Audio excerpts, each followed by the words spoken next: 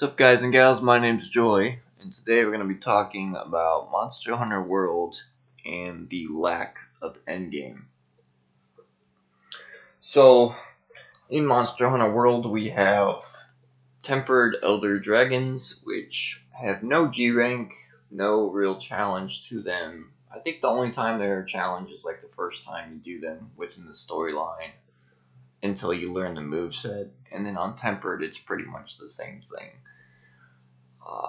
So, Monster Hunter World has a lack of in-game content. Yes, it does. And to those that I've read trying to defend this and say that it doesn't, there are other Monster Hunter games that have way more commitment time. So an example would be like For You, I hear has like 5,000 hours worth of content. And yeah, some of those are expansions and DLC and whatever. And that's a full game, and one could argue that. But didn't we pay $60 expecting a full game from Capcom? I don't know. I mean, their DLC is free, which I can't complain about, supposedly. But even then, if they follow Generations' method of G-Rank, then we will have to buy another Monster Hunter World game just to get G-Rank. So let me explain. So in Generations, they released Double Cross, which came out right after Generations later on, which added the G-Rank difficulty. If you don't know that, you can go look that up. Anyways, I don't want to buy another Monster Hunter World game for G-Rank. In fact, I think World needs way more monsters than it currently has. World currently has, I think, 30 monsters, whereas other games in the base core component of the game have way more. In fact, I think some of the monsters in World can actually be taken the fuck out. Like, example, the Great Jagras is a useless waste of space. The Hukulu Kulu guy, or whatever, the chicken dude, waste of space.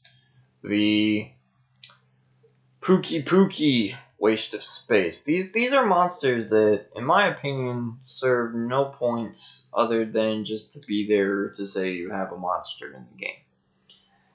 Now, to the casual player, maybe not. To the casual player, you're going to have people that suck really fucking terrible at games, and hey, more power to you, I guess. But I'm being honest when I say that. I'm not going to sugarcoat that shit. So, there you go. But to the casual scrub, Pookie might be difficult. God forbid if it is. You must have, like, serious failure with your hands if you think that boss is, like, difficult at all. Like, that's the equivalent of pretty much My Little Pony in terms of difficulty. It's just non-existent. So, Monster Hunter World. Do I like the game? Yes, I like the game. However, I've been considering, as an endgame player myself, currently in World, to picking up one of the Switch games, like Double Cross, because there's more content there. Considering this is Capcom's new entry into the hearts and minds of those people who, they're trying to win over with Monster Hunter, in the in-game aspect or elements, I think they ultimately failed.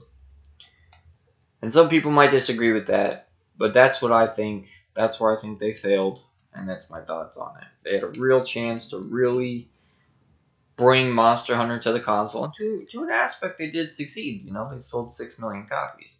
The problem is that when people complain about Monster Hunter World's endgame, they're complaining from, I would say, a Destiny or Warframe point of view. Those games have great endgames. One of those games, one could argue, oh, well, Destiny, is it has time to build up its endgame, blah, blah, blah, blah. Not really. Bungie doesn't deserve that type of credit for its endgame, let's be honest. Its raids are okay, maybe in the first game. In the second game, don't even try to justify that piece of shit. But, with that said, Warframe, on the other hand, I just said is a free-to-play game with a decent endgame. It's got Riven mods, it's got Eidolon farming, and I gave Warframe some shit when Monster Hunter came out, mainly because of what EE was doing to the frames, but that's another story entirely. However, Warframe succeeds in the aspect that it has something to do to keep your time occupied, to keep you going after something for an extended, long period of time. So when people rumor that Monster Hunter games have hours and hours and hours upon content, like oh Monster Hunter 4U had 5,000 hours or 3,000 hours, or and then Monster Hunter Generations and Double Cross had hundreds and thousands of hours.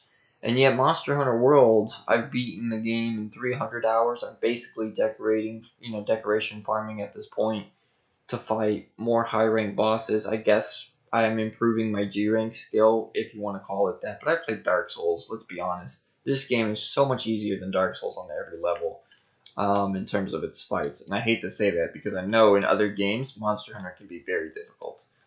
Because I've played I've played the PS2 version of Monster Hunter. It was pretty difficult back then, maybe because it was the controls. It was the first game in the franchise. I'm just going to go out on a limb and say what I think about World. World, honestly, has been streamlined, right? That's its biggest fault, in my opinion. A lot of people think that's a good thing. I think it's a negative. Because by streamlining World, you've dumbed down, the bosses, you've dumbed them down, you've dumbed down the grind or the elements that otherwise would be nice for veteran players.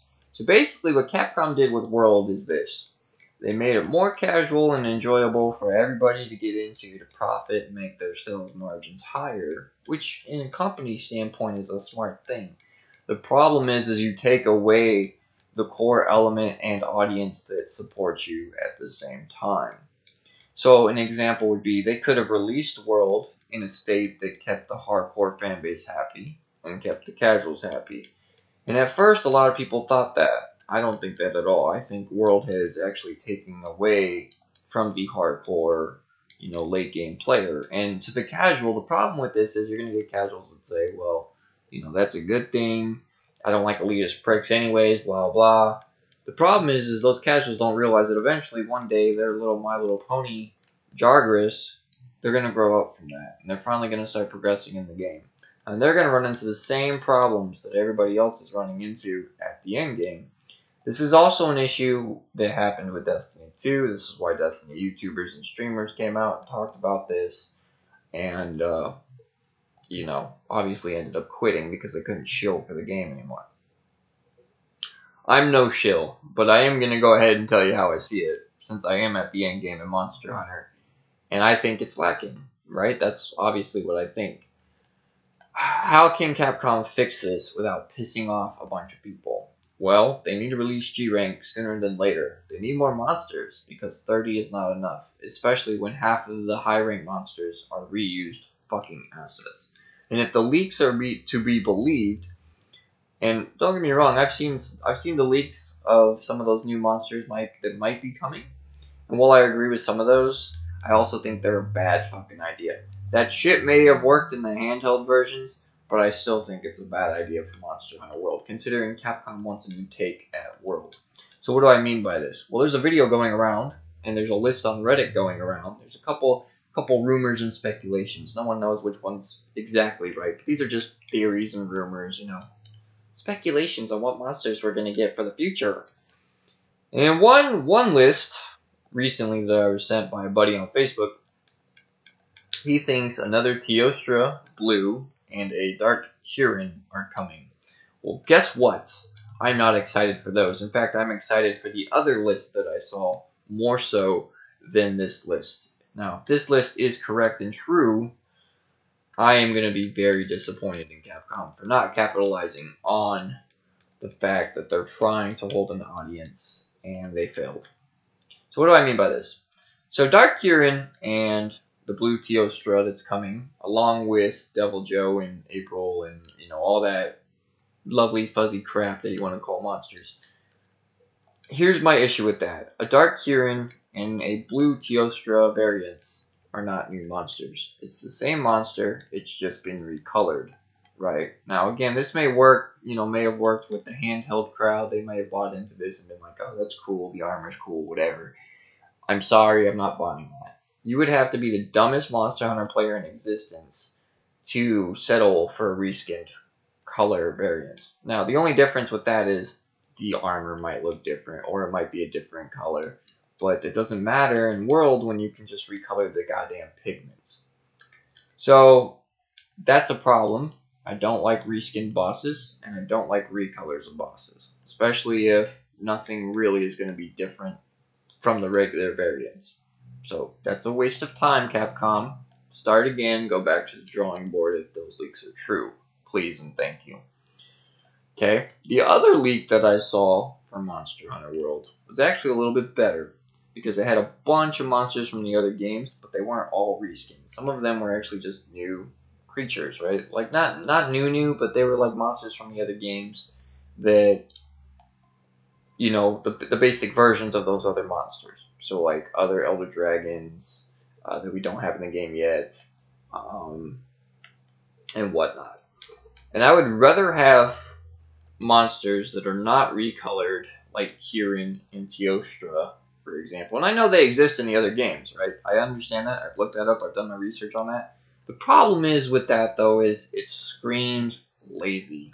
It screams we're not really putting in a lot of effort for this update when we could be putting in a lot of effort for this update to give our fans something to enjoy. And I think that's what people are not understanding with Capcom or with that April update is, okay, so with the April update, it's rumored to be believed that we're getting Devil Joe, and everyone knows that already. Okay, Devil Joe's fine. I'm okay with that. Why am I okay with that? Because he's a monster from the existing games. Great. But I didn't get to play those other games, so to me, he's new. And to a new player in Monster Hunter, at least for World anyways, looking in, you know, because I haven't touched a Monster Hunter since PS2, but I have looked at For You and Generations as, you know, in terms of like wanting to buy them and pick them up. And I've seen the monsters, I've seen the recolors, and as a, you know, if I was a fan of Monster Hunter, the last thing I think I'd want is fucking recolors of Kieran and fucking Teostra in an April update when I would rather have just monsters, you know, the variants of a regular monster already, like Devil Joe, like the original variant. Because I think recolors don't do anything, right? If they're gonna add the same looking Kieran gear, and I could just color the fucking pigments, why the fuck bother adding those? That's a waste of space. That is basically artificially making a monster that you already have a variant of in your game and calling it new. That's just being lazy. Let's just be honest. That's like Bungie taking a fallen enemy and reskinning it a bunch of times. Remember that? Yeah, we all remember that. Let's not kid ourselves, guys. So, I like Monster Hunter World. I think it's a great game. But I think Capcom really needs to capitalize in the April update, or they're going to fail, like hard. Because I honestly think Monster Hunter World is lacking. And when I have to look up other Monster Hunter games to keep my interest in the franchise, it tells you that something is wrong with World. Big time. So World is still a good game. Still a lot of content here for a game. And I think that's the issue with a lot of console gamers too, is they look at all these games they've paid $60 for and realize that they're not getting what they've paid for in most of them. And so they'll settle for mediocrity whenever it comes, right? They'll settle for basically anything without really complaining much.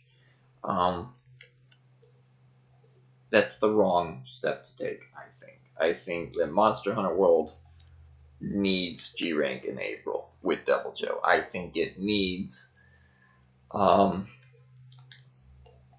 it needs more creatures. It needs more weapons. The weapon varieties, especially, like just look at the weapons from other Monster Hunter games, and then come back to this video and look at what we got in World.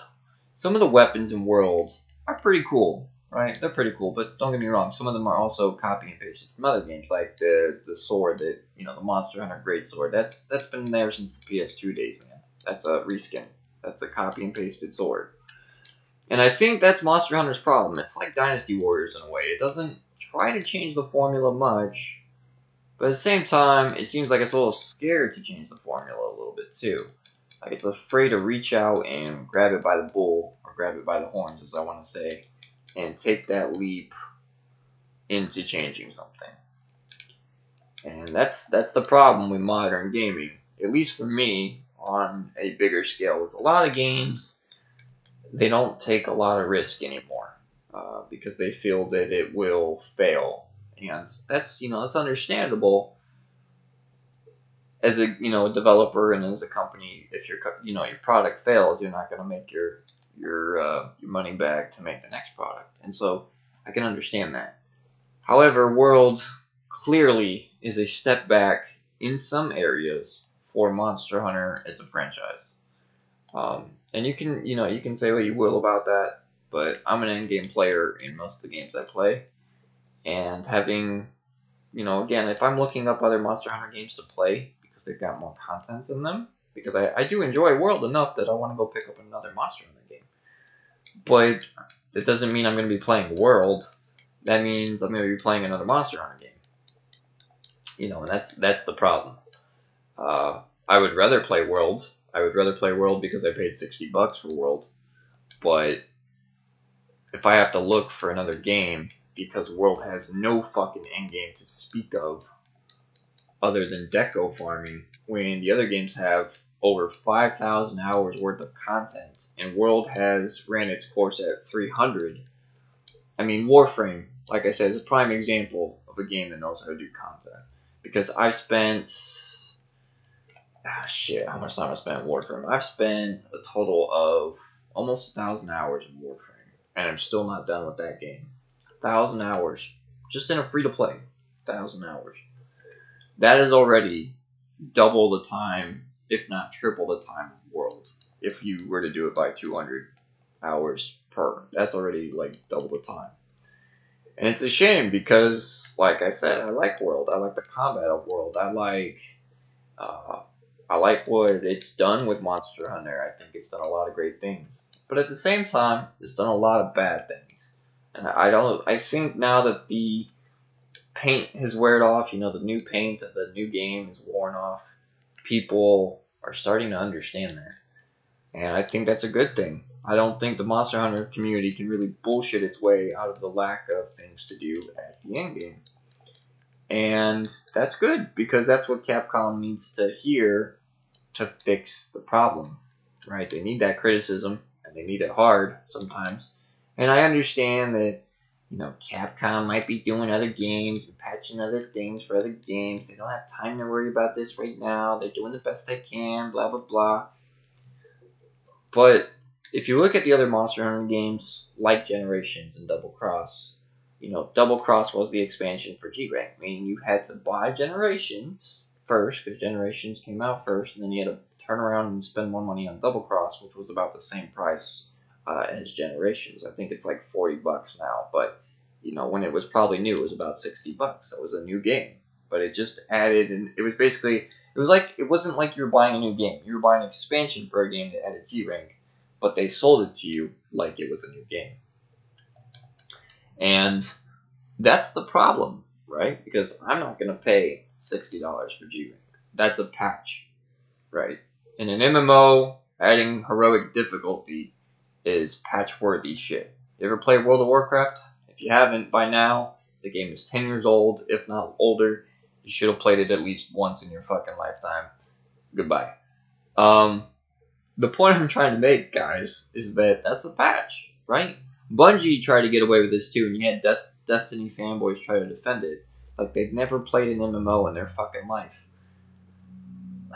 MMOs do this shit for free because you pay a monthly service, right? Now I understand we're not paying one to Capcom, but at the same time, I could pay $15 for DLC and get G-Rank, is what I'm saying, right? That should be a $15 DLC, if not anything else. That's what it should be. And so, the point I'm trying to make, and on top of that, Capcom has also came out and said that all updates for World will be free. So they already expect not to charge people. So they can't really turn around and say, hey, look, we're going to charge you for G-Rank too. You can't do that. If you've already said all the updates are going to be free, then you need to deliver on said promise. Otherwise, come out with a media post right fucking now and tell people that you're a lying piece of shit. Because that will really help deter people away from your company. They won't do that, by the way, because the game sold 6 million copies. And if they do, they have to be the dumbest business on the planet. Which, if you take their track record, it's not very good either. So it wouldn't surprise me. They could be EA for all I care in terms of that. Because, Street Fighter V was a colossal failure of a game. I'm sorry. Even though you're having an event forward in Monster Hunter, there's no denying that that game was a colossal failure. Everybody knows it by now. So, moving forward, is Monster Hunter World a great game? Yes. Yes, it is. It's very fun. Does it have the longevity of those other Monster Hunter games? Fuck no, it doesn't. And you shouldn't settle for that. My name's been Joy, guys. Have a good one. Take care.